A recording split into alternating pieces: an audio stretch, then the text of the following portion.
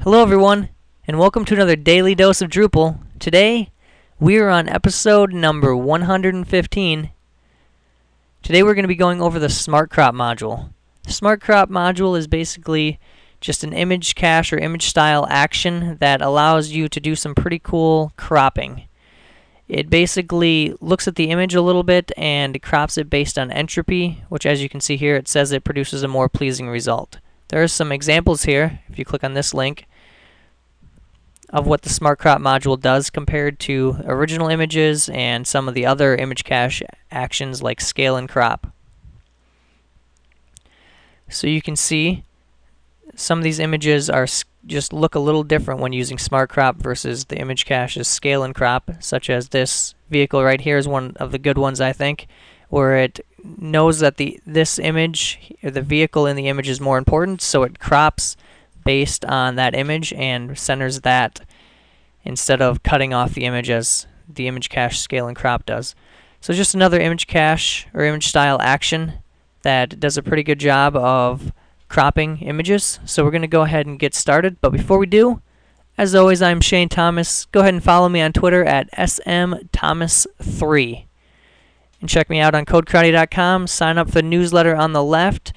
And I want to thank today's sponsor, which is Drupalize.me. It's one of the best places to learn about Drupal. You can browse a whole bunch of videos. They have free videos as well, so go ahead and give those a look. And if you like what you see, sign up and use the coupon code CK20FEB. Let's go ahead and get started. I have a test site here, and I've turned on the Scale and Crop module, downloaded it, and it is enabled.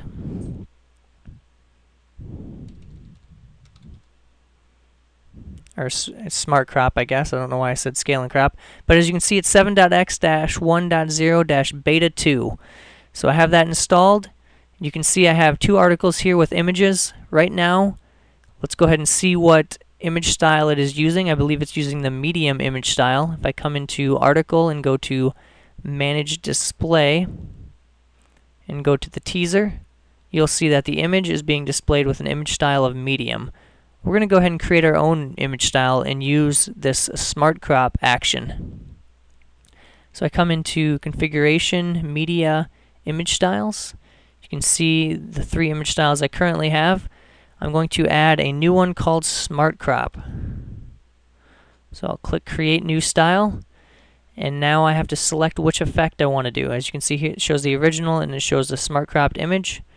I'm going to go ahead and click SmartCrop and click Add. You can see there's also a Scale and then SmartCrop as well. So you can try that, and we'll show both options here. I'm going to set it to 250 by 250. And I'll click Add Effect. And we're going to go ahead and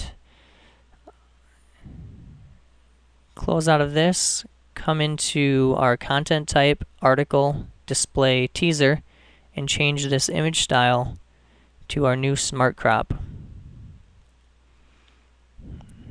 Now if I save this and come back, you can see it crops the image based on the exact size that I wanted, which is 250 by 250. You can see it definitely cuts off a lot of the image, but that's because it's a relatively big image and I'm not doing any type of scaling first. So what we're going to do is we're going to create another image style. Just come in here to Image Styles, under Configuration, Media, Image Style, and we're going to add a new one. I'll call this Scale and SmartCrop. And I'll go ahead and click Scale and SmartCrop here, and I'll click Add. I'll do the same thing. I'll set it to 250 by 250. I will not allow upscaling. I'll go ahead and add this effect. Now I'll come back into my content type, Manage Display for the teaser, and change my image style to use my Scale and SmartCrop image style that I just created. Now if I come back out here, you can see it scales it a little bit differently and crops it a little differently based on what is showing in the image. So that's how you use the scale and use the SmartCrop module to scale and go ahead and more intelligently crop your pictures.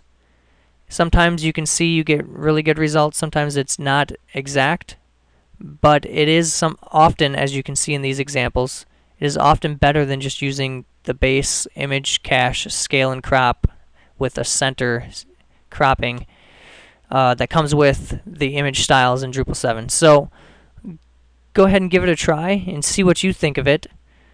You might have to try it on a couple different images and see your results and see if it ends up being something that you like and you want to use to scale and crop images automatically on your Drupal 7 website. Let me know how it goes and if you like the module. Also check out Drupalize.me again. Thank them for helping support Code Karate, and thank you for watching the Daily Dose of Drupal. We will see you next time. See ya.